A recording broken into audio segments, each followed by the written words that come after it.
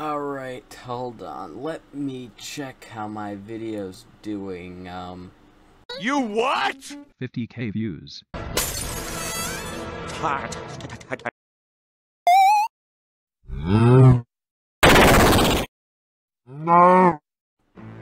Hello guys, and welcome back to another Elden Ring video. First off, I just want to say thank you guys all so much for the support on the last Elden Ring video. I never expected a video of mine to blow up like this, especially not the 5th video posted on my channel. So today I'm going to be updating that video, and I'm going to share your guys' suggestions that I saw in the comments as a way to thank you for all the support. But before we get to that, I'm just going to have a quick disclaimer about the channel before we continue. If you don't care, skip to this timestamp and we'll get started with the Elden Ring content.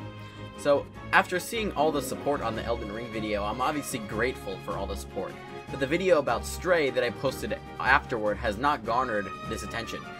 The reason I bring this up is that I want to make sure everyone knows that this isn't going to be a purely Souls-focused channel, because it seems like most people saw the Elden Ring video, but didn't realize about the Stray video. I'm worried that if people are subscribing only because they think I'm a Souls channel, that they're going to be disappointed if I start making other content. That's not to say that there isn't going to be any more Elden Ring videos. I have plenty in store, and I'm going to make videos about the other Souls games when I finally beat them. So with that all over with, let's take a look at your suggestions. The first suggestion from Droid is that I forgot to mention that the Wing of Estelle shoots a projectile with the heavy attack. I actually didn't know this at the time of the previous video because I rarely use heavy attacks in PvE, especially on curved swords, considering that you don't usually get much of a benefit from doing the heavy attack. So yeah, there is now no doubt in my mind that this weapon should have been the Remembrance weapon. It's faster, the ability is also faster and less risky as it locks you down for less time, and it has a ranged projectile. Terp here says that they find the Bastard Stars has a better ability, but I find it to be less consistent. Look here at the clip. The Bastard Stars does less than the Wing the first time I use it, but the second time it does more than the Wing. But the Wing did the same amount of damage both times I used it. Overall, both are very cool weapons. I'm in no way saying that using Bastard Stars is bad. I'm saying that From really dropped the ball on it, considering that it is the Remembrance weapon, it's not just some random weapon. Anyways, next up, Alan Gantzer suggests the Bolt of Gransax for dexterity builds. And yeah, as you can see, it is a very good weapon. It has a cool design and a useful ability, but I can't help but wish the ability was more unique. I mean, it's just the Lightning Spear incantation, but red. I do find it interesting that it has no faith requirement or faith scaling, as most weapons like this that have an elemental ability require some amount of faith to wield. Overall, if you are a dexterity build, I would highly recommend it. The only downside is that it's the only one of the legendary weapons that you can miss. If you burn the Erd Tree and Leyndell becomes the Ashen Capital, it disappears and you have to go into New Game Plus to get one. It's Snorlax suggests the Great Stars for strength builds. This weapon is good, it can have many Ashes of War, and it has innate blood loss. I did find it a little bit generic at first, because one of the main problems that the Ash of War system gives the game is that a lot of weapons are basically the same, but with different damage. I mean, think about, like, the curved swords. All of the ones that you can switch their Ash of War, they might as well be the same weapon, just with a different design and a little bit of a different damage or weight factor, given that they all can have the same set of abilities. Anyways, back on track, this weapon has a unique property that I wasn't aware of until I started testing it out. It restores a small amount of HP with every hit that you land with it. Because of this, I think the best build for it would be the Pyrelate's Charge with Blood Flame Blade.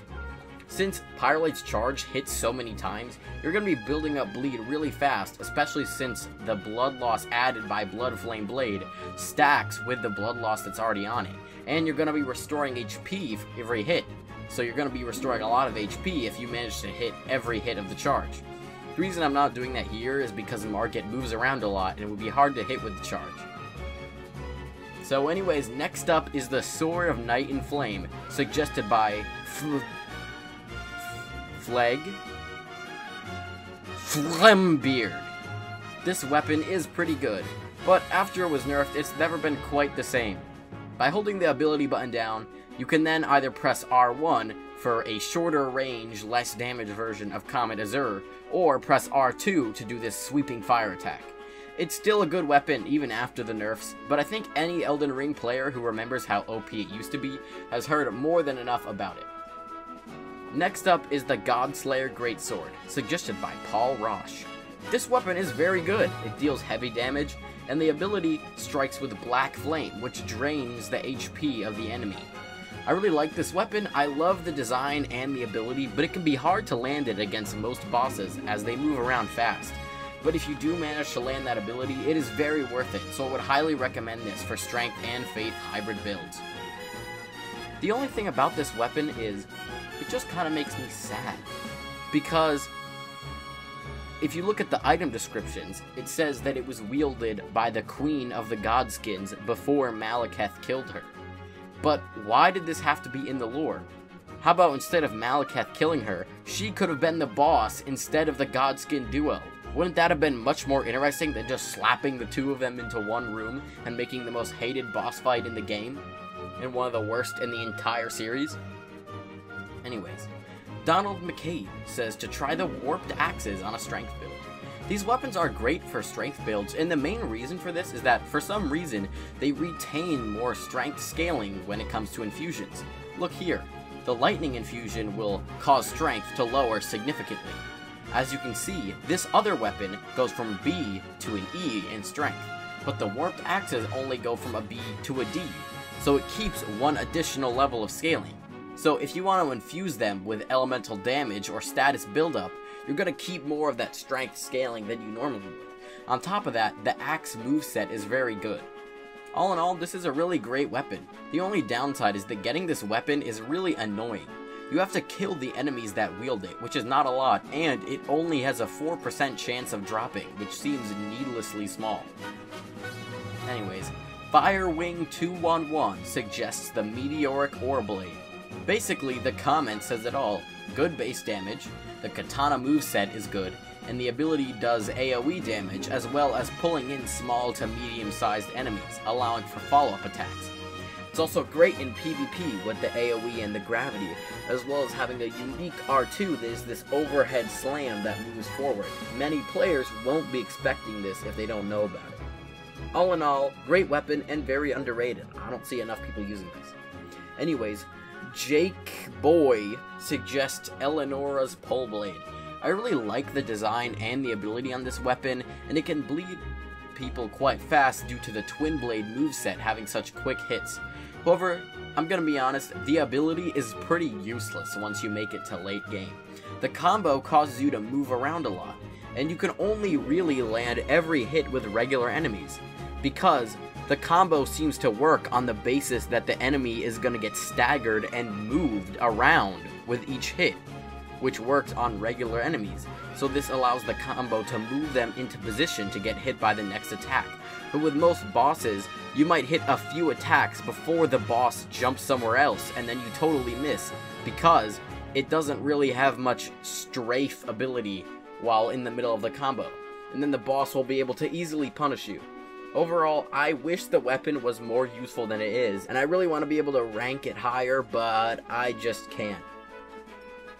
Nicholas Gonzalez recommends the Coated Sword for Faith builds. This weapon is alright in my opinion. The Straight Sword moveset is pretty good, the Ash of War has a long range and goes through shields. I don't find the whole going through shields to be very useful, as only a few invaders / hostile NPCs use shields, and the ability is fairly easy to dodge or punish in PvP, cause the windup is kinda long and it's pretty obviously telegraphed. The other thing is that not a lot of PvPers use shields anyway, and after the first time that they try to use the shield and it doesn't work, they're gonna realize that it goes through shields, so they're gonna stop trying to use the shield on it. Anyways, it has only faith scaling and deals no physical damage, only holy damage. This makes sense lore-wise considering the blade has no physical form, it's just a beam of light. But out of all the damage types, holy is the worst, because most bosses have it as their highest resisted type of damage.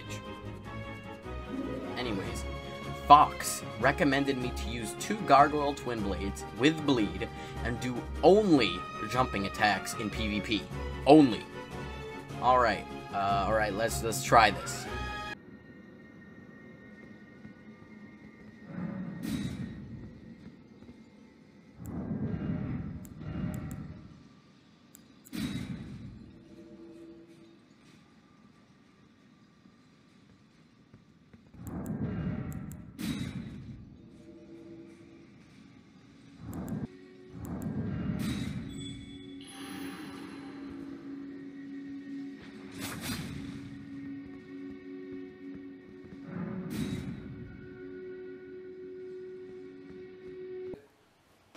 I don't like it very much. So, I went to the Great Jar instead. Now, I'm gonna share with you guys this fun fact about the Great Jar. If you play in online mode, these 3 NPCs actually use random builds of players who have beaten the Great Jar encounter. So if you got this talisman, there's a chance that you've been one of the knights that another player had to fight. So yes, these do build up bleed really fast, but I'd imagine if you were fighting real players, you'd get curb stomped if you did only jumping attacks. DJ Damage, great name by the way, suggests Malekith's Black Blade. This is an awesome looking Faith Greatsword, one of my favorite designs in the game. However, the weapon art takes a long time to start up, and most bosses will be able to stagger you out of it before you get to the big AoE slashes. But I feel like this issue would have been fairly easy to fix. Why not just make the weapon a stance type weapon like the Sword of Night and Flame? Have it so that holding down L2 causes you to go into a stance. Then doing the heavy attack has you do what the ability is now, and then have the light attack have the weapon do the incantation Black Blade that you can get from the Remembrance. If this one change was made, it would really improve the weapon, as it would have some range capability.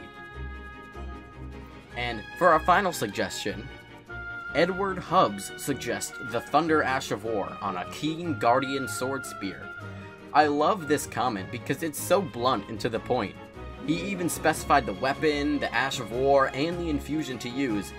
It just says that, nothing else, not I suggest or you should. It just says it outright, and he put a period on the end, making it sound like he's the Terminator, kind of. Use Thunder on a Keen Guardian Sword Spear. I'll be back. Anyways, this build is actually quite good, so it seems like he did know what he was talking about. You could really use the Ash of War on any weapon you want, not necessarily the Keen Guardian Sword Spear. Just give the weapon a Keen affinity and it'll be a good dex build. I never used this Ash of War though because the icon is misleading. It looks like the icon for Ancient Dragon Lightning and Death Lightning, making me think it would be like those incantations where it spreads out all around you. But no, it's actually just the Honed Bolt incantation. That got me thinking, there's actually just a lot of Ash of War that are just incantations or sorceries, but on a weapon instead. Anyways, I really like this Ash of War, and I like the incantation. It casts quick, it homes in on the enemy, and it can be cast repeatedly. Overall, this is a really solid build, and it really seems like this guy put thought into it. And he knew this was a good build. You just know. He said it outright. He knew that he had a good build in store for us. That's gonna do it for this video. If you enjoyed, consider leaving a like. If you want to see more videos in the future, you can hit the subscribe button to be notified when I post next. If you have any feedback, any ideas for future videos, or just want to say something to me, please leave a comment down below. My next video should be out really soon, as a major update for Ultra Kill, my favorite FPS game, is coming out tomorrow as of when I'm recording this, on the 16th. I might stream that on Twitch at twitch.tv/realcalciumlad, so if you want, you could come hang out with me there. But it's possible that I might not stream it as I am having surgery that day, so just a quick word of warning. Anyways, thank you guys all so much for watching, and I'll see you guys in the next video.